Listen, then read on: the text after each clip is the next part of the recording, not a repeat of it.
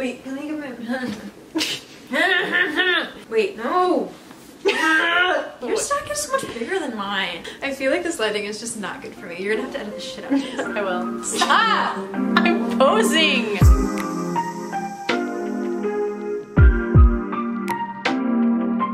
Looks so good. Hi Meera's friends. I want this pillow to be in it. I really like this little cat pillow. Imagine we film this whole thing and then we're just blurry. That's what I'm saying. Yeah, because then you can still see all your little, like, fall things. Okay. I feel like. I like my pillow. Target! This is not sponsored. I love it for the pillow. It's got a cat! Yay! Okay, so, hello everyone. Today we're doing October TBRs because it's fall and me and Kelsey are really excited about it. And this is Kelsey's room. This is not my room. She wants you to know. I spent a lot of money decorating this. Money I don't have. Do you want to cheers? Oh, yes! What do you want me to say while you're like doing stuff? Like, I don't know how Everything. Well, then I'll just talk over you the whole time. Yeah, you can do that. It'll be just like real life. Don't spill any fucking Earl Grey on my fingers. Cheers. Yeah, today's drink we did Earl Grey and then brown sugar creamer and also pumpkin creamer. Shout out Trader Joe's. We each have 6 books that we're going to show you guys. And do you want me to start or do you want to start, Kelsey? You start. I want to know what you have. Okay, so obviously this is the TBR for October, so we both kind of picked the, you know, like Halloween-y, spooky reads. So the first one that I have is The Once and Future Witches. Ooh. By Alex E. Harrow. I picked this up, I think, literally over a year ago. Like, it's been sitting on my shelf for over a year.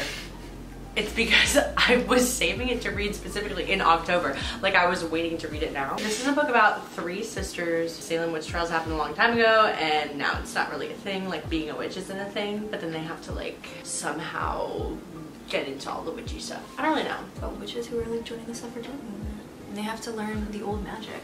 I love a witchy book, and I also love a standalone. But I'm also not afraid of historical fiction / like mystic realism, and I think some people are, so that's my first book.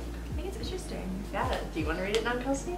Kinda. Okay, hit us with your first one. Okay, so I'm going really spooky. I'm going Stephen King, Pet Sematary. Ooh. This will be my second Stephen King. I read The Shining when I was in middle school. Terrible idea because I was scared of my bathtub for a really long time. If you've seen / read The Shining, you know. I'm really excited. I haven't read a really good horror book in a long time. Yeah, I haven't read any Stephen King, I don't think. Really? Yeah. You should read The Shining. That is a good one. Okay. Basically, I just looked up scariest Stephen King books and this one came up, but then one of my friends told me it's not scary. So, I don't really know. You'll be the judge of that. But basically, it's about this like family who moves to Maine, which I feel like he writes a lot about Maine. There's always something happening in Maine. Does he live there? Maybe. It's like a creepy house because of course it is, and there's a pet cemetery out back, hence the name Pet Sematary. I have no idea what happens. I'm going into this one completely blind, but I am very excited for Stephen King. I do have one more Stephen King on my list for this month, so I'm very excited. I hope it is good. Ooh, love. My second book is called The Final Girl Support Group. Ooh, I heard that one's good. By Grady Hendrix. And one of the first books I read this year was The Southern Book Club's Guide to Slaying Vampires, and it was so good. I love that book so much, which is why I picked this one up. And it's basically about how in horror movies the final girls are like the last ones left standing, and then this is what the book says. It says they made it through the worst night of their lives, but what happens after? And then it's basically like somebody is targeting all the final girls from all these horror movies. I feel like that's all I need to say about this. Like, this is 300 pages. There's no way. There's no way. No, I've been wanting to read that one. I might have to borrow it when you're done because it sounds really good. It's just, yeah. The Southern Book Club's Guide to Slaying Vampires was hilarious. Like, it was so really good. It was so good. Maybe I'll have to see so I'm really excited about this one. I was saving this one for October too. Yeah. I feel like I have so many books and like I'm just gonna find more during this video to read. I know. And I'm just not gonna have... Maybe we were shooting ourselves in the foot with this one. Six books is a lot. I've read 2.5 in September. Well, September was a slump month for me. I only got through 2 books as well. Yeah. I read like 10 in August. Because I was at the beach. Yeah. And I read 2.5. Well, now Kelsey's in grad school, you guys, so she has lots of things to do. But fall break is in 2 weeks, and I will be getting a lot of reading done. I will not be doing anything but reading. So, because I'm really behind on my Goodreads challenge. What is your challenge? 50 books. I'm only at 29. I'm also at 50 books. I think I'm at like 35. I'm not that much farther ahead than you are. Yeah, no, I'm 3 books behind schedule. It's really bad. I was like ahead for so long, and then now all of a sudden it's like you're 3 books behind. but hopefully October will change that because I'm really excited about all my books. Yeah. Here is my next one, Frankenstein, a classic, obviously. I have never read it. I was not a classics girly until recently. I like last year like made like a resolution maybe that I don't know what to call it. I was like basically I'm gonna read classics. So I'm reading a ton of Jane Austen and... Are you doing the Rory Gilmore challenge? I'm not doing it intentionally. However, if I am reading a book and it is on the Rory Gilmore challenge... She's checking it off. I'll check it off, yeah. I'm not like going through it though, because there's books I want to read. Yeah. But yeah, a lot of Jane Austen. I literally am blanking on every other classic author right now, but just know that my like book list of books... Well, Jane Austen's the only one. She's the only one that matters. I mean, honestly, all of her books are served. She's never lost. But this is Frankenstein. If you haven't heard of it, which, alright, it's about a guy who builds a monster and then the monster goes to terrorize people because he realizes he's a monster. I think I'm probably gonna cry because I don't know why, it just makes me so sad that he's so misunderstood. The monster. Yeah, Frankenstein's monster. I actually got this book at a used bookstore and it's like there's annotations and everything, which is really cute because I want to see what this person who read it last thought of it. They have terrible handwriting. Sorry to the person who got this book from, but you have absolutely atrocious handwriting. Okay, the next book on my October TBR is A Certain Hunger by Chelsea G. Summers. Kelsey read this. That book eats. So, it's really good, but it says on the back that she eats people. It's about a girl who eats people. Yes, girl boss. Yeah, so I guess she's a food writer. I'm a little nervous about this one because Kelsey said it was kind of, what didn't you say it was intense? I can't remember. So yeah, it is a lot. I think the prose is very gory. Yeah. I think that if you're not someone who likes gory stuff, which I do, I like very grotesque writing, it's not gonna be for you. I just remember it's very vivid. Yeah, I remember Logan reading it and being like, this is kind of a lot. It is a lot. So. I would describe that book as a lot. That is how I would describe it. But it is fantastic if you get through it. I'm definitely gonna get through it because I want to. Since they both read it, I definitely want to read it. Let's just see what I think. You may have to sit with yourself for a while. if you are not someone who likes gory stuff, you have to sit with yourself. Yeah. But it is my only 5-star read so far this year. Interesting. It's my only 5-star read in a very long time. I pretty much give everything 4 stars, and this blew me away. I loved it. Shout out Chelsea G. Summers. I will say I think that book is kind of controversial though. Well, you love controversy. I do controversy. So Alright, hit us with your next one. My next one is another classic. Because of course it is. I love this cover. Shout out Penguin Classics. This is a great cover. Look at him. Look, it's Dracula. I don't think I said that. Dracula. He's so scary. It is Dracula. It's about a vampire. Duh. I think like the very first vampire ever, maybe? Was Dracula the first vampire? Yeah. Well, I mean, I think that... Who's the first famous? I'm not gonna delve into vampire history because I don't know anything beyond Twilight. But I am very excited for this one because it's like the vampire story. Yeah. It says that it's going to talk about the dark corners of Victorian sexuality, but if you know anything about those people, they were freaks. So I'm excited because what can be freakier than a vampire in Victorian England? How long is it? This book? That print is small. 401 pages, and then there's like obviously introductions and like letters at the back that I never read them because the introduction always spoils the book. And it goes perfectly on my shelf. Yeah, all of our books are fitting the like vibe. It's like black, white, and red, obviously. Hence October. Okay, my next book. This book is called The Appeal by Janice Hallett. It says 1 murder, 15 suspects. Can you uncover the truth? Ooh. I love a little mystery. I had to throw one in there for October. And it's basically about a local theater group and they're in the middle of rehearsals and then a dead body is found like during all of this. And it's kind of like the people that are running the theater, their granddaughter has like a rare form of cancer and she's trying to get this experimental treatment. So the whole theater troupe is like rallying around to like support it, but then people are like, no, we don't trust it. So I guess the motive would have something to do with maybe somebody who's trying to like push this experimental treatment or not, or there's like a medical angle involved. There's a lot of layers to this book. Yeah, and it goes beyond normal murder mystery. Yeah, I just looked through. There's like text messages, there's like interesting formatting, and so I'm just kind of like intrigued. Yeah, so just like a little fun mystery. Unfortunately, I'm not really a mystery novel girl. Like people keep recommending the guest list to me and I'm like, you would not like it. No, I know I wouldn't. I read it. You would not like it. No, because I always feel really stupid reading mysteries, and I don't like feeling stupid when reading books. I'm bad at solving mysteries. I don't care about clues. I like Sherlock Holmes. I did read Sherlock Holmes at the beginning of this year. I feel like you could fuck with like Agatha Christie or like... I actually started Agatha Christie book and I never finished it. It's okay, they're kind of like... It is one of 2 books I have DNF'd this year. I would feel like Agatha Christie, it's not like a riveting read, but the way that she does her mysteries are very specific, whereas I feel like newer mysteries, they're like, let me just tie something in a little bow and like, oh my god, gotcha. Like, they're more for a gotcha moment, whereas Agatha Christie's like very specific in like a twist, or like very specific in how it all is. She's one of the best mystery writers of all time for a reason. Yeah, so... I guess it makes sense. Okay, my next book, I don't have a physical copy of it because I'm reading it on my friend's Kindle. She's lending it out, but it is my second Stephen King. I'm going to be reading Carrie, which I have never seen the movie, so I'm also kind of going... Neither have I. Yeah.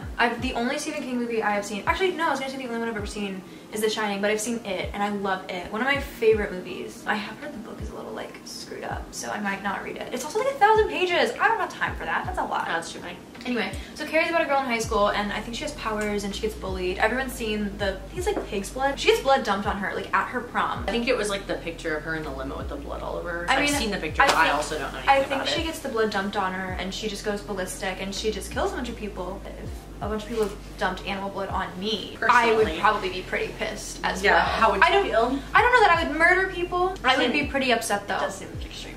I don't know, but I'm excited. You know, Stephen King. King of horror. Is it my turn then? Oh yes, it is. This one? I'm really excited about this one. This is called The Book Eaters by Sunny D. I don't know how you're gonna feel about this. First of all, you cannot... This like first part is one of those things where you read it and you're like, okay. But then the actual concept sounds cool. So this is the first part. It says, truth is found between the stories we're fed and the stories we hunger Yeah, that's for. stupid. But let me read the actual thing. So it says, out on the Yorkshire moors lives a secret line of people for whom books are food and who retain all of a book's content after eating it. To them, spy novels are a peppery snack. Romance novels are sweet and delicious. Eating a map can help them remember destinations, and children, when they misbehave, are forced to eat dry, musty pages from dictionaries. Devon is a part of the family, an old and reclusive clan of book eaters. Her brothers grew up feasting on stories of valor and adventure, and Devon, like all other book eater women, is raised on a carefully curated diet of fairy tales and cautionary stories. But real life doesn't always come with happy endings, as Devon learns when her son is born with a rare and darker kind of hunger, not for books, but for human minds. Oh, he's gonna eat people? Yeah. So it just sounds like a certain hunger, but worse. Got it. It's also not cool when men eat people, but women can eat people. I'm glad that we've made that distinction. Feminism. I don't know, it just sounds interesting. Now that you bring it up, like I didn't like think about these two together. The parallels. Yeah, also they look very similar. Like, oh, with the red and the black, the color scheme is similar. And like the way that the red is like coming out on the on the side. Blood. It'll be interesting to see just what I think of each of them and if they are actually going to be kind of parallel or like you're gonna like a certain hunger more. Completely fantastic different. story. Your turn, Kelsey. My next two are story collections. I apologize, they are not normal books going in the same theme as classics, but I love a good short story. I really do. I love a good short story. I think this year I've really come to appreciate them. I've read several short story collections. I did too. And I really enjoyed them. I would like to read more in the future because 2 authors that I really like have short story collections that I have yet to get around to. Who? Otessa Moshfegh and Sayaka Murata. Both have short story collections that I have not read. And they're the only book I have left to read for each of them before I read all of their I love books. that you're reading all of the books of like one author. Yes, I love doing that. I'm almost done with Jane Austen. I feel like that's another, we were talking about lip liner earlier and how using lip liner is like a sign that we're maturing. I feel like reading all of the books one author writes is also one of those things. Yes, it is. Because usually I could say that for like one author, but now that we're getting older, I feel like I'm like, oh, I like her writing, I want to read all of those. Yeah. Yeah. So I agree. All of my favorite authors support. are women too because I'm a hashtag girl boss. Yeah, I think that like it's very rare that I read a book by a man. Yeah. Shout out actually, Brady Hendricks. This is really interesting because actually most of my books are men. Interesting. I'd say the 2 Stephen Kings. I have Bram Stoker. My next book, Japanese Tales of Mystery and Imagination. I love Japanese literature. I am a big fan of Japanese authors and I'm very excited to read this. I'm gonna out myself here as an anime fan. Is it okay if I put that on the internet? Yeah. This part? Yeah, you can put this on the Okay. internet.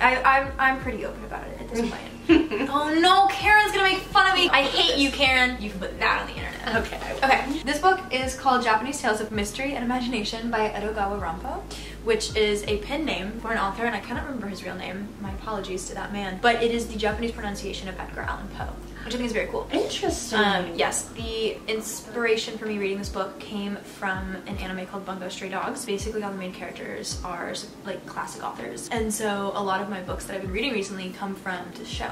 A lot of people say that he's a very, very talented mystery writer, so I'm very excited. Maybe he'll to see. turn you into a mystery girly. He might. So I've read one Japanese horror novel this year. I read The Ring, and it was okay. But I really like a lot of like Japanese like folklore, and I really love a lot of the writing styles of Japanese authors. It's really I've never read anything. Oh, Sayaka Murata. You should read it, I'm telling you. Maybe I will. She's fantastic. She has some good Halloween books. Earthlings is weird. If you think that A Certain Hunger is grotesque, Earthlings is. I'm really excited to read these books. That book made me sick to my stomach. Anyway. Oh, his name is literally on the back of this book. Oh. Hirai Taro. I'm so sorry, I don't speak Japanese. I'm excited because he takes the Western format of a mystery because he was inspired by Edgar Allan Poe, and he blends a lot of Japanese culture and sort of like folklore into it, which I'm really excited to read. I am very excited for this book. My last read is very exciting. Oh, okay, mine is too. Okay, my last read, obviously I had to put a little fantasy moment in there. Classic Meera. Also, my camera is dying, so we'll see. Let's stop and charge. That way it doesn't cut anything out. A little pause moment. Okay, we took a little moment to charge the camera before we do our last books. My last book on my October TBR is it Babel or Babel? I want to say Babel. I want to say Babel too, because it's like maybe it's language. Babel. Babel? Babel. I think it's Babel though. It's something to do with like languages or something. Yeah, so I feel like Babel. Like Babel. Right. That's what I was thinking. That's what I'm like, thinking. Maybe that's where we get, like, it's not. That's not the etymology at all. Yeah. But it could be. Academia vibes. First of all. How many times did you say first of all? First of all. My main motivation for reading this is because I read R.F. Kuang's Poppy War trilogy, and that is a 5-star series for me. What? Do you have something to say? No, I haven't read it, but... Well, that's a 5-star series for me. And as we were talking about earlier, this is definitely an author that I will be reading all of her books, like no matter what happens probably. This book is about this guy named Robin Swift. That's a terrible name. What about Robin Hood? Whatever happened to Robin Hood? You know, that's a really good question. Cholera!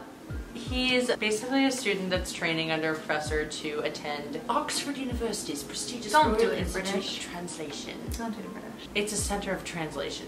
Basically, he's realizing that it's like the pursuit of knowledge will somehow betray his country. I've heard that it's like kind of a fantasy vibe, but I really don't know a lot about this book, honestly. I just know that I want to read it. I thought there's like some war happening. Yeah, which would track for just R.F. Kuang. For some reason, I just thought it was like a fantasy situation, but like maybe it's definitely not. I don't know. But it has to do with war between Britain and China and the pursuit of knowledge and power. Britain. Waging war on people. But yeah, so that is my final book. Mine is much less exciting, actually. Mine is the Complete Stories and Poems of Edgar Allan Poe. Boom! How's that? All of them. Every single one. How's that for spooky in October? You know, I think you might win. I have read, of course, The Telltale Heart. Who among us has not? And Classic 7th grade English assignment. So true. That's about all I know about Edgar Allan Poe. You're gonna read all of them. Wow. I'm gonna read every single one, all of his poems, all of his short stories. I'm very excited. Question, are you gonna read this first or the Japanese Tales of Mystery and Imagination first? I think it's gonna depend on how I feel. This book is a ginormous 800 pages. Damn. There's no way in hell this is getting finished. Yeah, this in is October, only like 500. but unfortunately, this is the October book. I feel like you can't read Edgar Allan Poe not in October. Yeah, it is a really. You know, I mean, you could read as much of it as you can, save it until next October. But that feels kind of that's a lot. That's yeah. a lot. I was thinking about that, but that's a lot. He's an interesting critter, Mr. Edgar Allan Poe. He's an interesting critter. Yeah, he had a lot going on. He was a silly goose for sure, but I'm excited to really crack him open. I think the one I'm most excited, just really get in his noggin and see what's going on up there. The one I'm most excited about, I think the story in here that I was excited about, the cast of Amontillado, because that was on an SAT a few years ago and now people never shut up about it, and I want to understand the jokes. I want to know what's happening. I've never even I think some man gets like locked in a cellar. I don't, oh god, I'm gonna sound so stupid in this video. Your viewers are gonna be like, what the hell is she talking about? Is she, My viewers? like, can she read books? Is she literate? She's reading the classics. I am reading the classics. Do I understand what's happening in them? No, but I'm reading them. Unfortunately, my TBR is not quite as fun as yours. I think yours is a lot more fun. Mine is definitely giving high school. But you're on that kind of weight right now, the like. I am. And you know what? It's punishment. The reading all the classics is punishment until the new Emily Henry comes out. Another thing is that also I feel like I've been compiling these books for a while just because I'm like, oh, I'm gonna read that in October. Oh, I'm gonna read that in October. So I feel like I have a lot of good. What? I almost knocked my candle off. That bad when I set fire to my house. We're gonna do a little overview for you, run through our books really fast at the end, just so you guys have them all in your little brains. My October TBR, to recap, is The Once and Future Witches, The Final Girl Support Group, A Certain Hunger. I'm being an active listener. Keep nodding. The Appeal, The Book Eaters, and Babel. Mine, take it away. Not quite as much fun as Meera's. No, don't say that. It is You fun. know what? It's fun for me to read Dracula and Frankenstein. Maybe not anyone else, but Stephen King. That was backwards. Stephen King Pet Sematary. Also, Stephen King Carrie. I'll put a book there for you. Mary Shelley Frankenstein. Hate this cover. Not a fan of this cover. Just so they know. This creepy man. Sorry to this man, but he's a creep. Dracula. Love that cover. Fantastic cover. Japanese Tales of Mystery and Imagination. Edogawa Rampa. The Complete Tales and Stories of Edgar Allan Poe. Very boring cover. It's just this color. It's just, which is black. The color is black. It's just a black book. The book is just black. I can't wait to edit this. I don't know why I said it's this color. Well, that is all. Wait. It's our little October TBR. Oh my god. Okay. Sorry, I was getting there. Okay. Oh, were we showing the spine? Oh no, I thought. Well, Happy October TBR. No! Meera, stop. I don't have it ready. Happy reading. Happy reading. Happy reading. Happy reading. Happy October. I think that you got absolutely no content.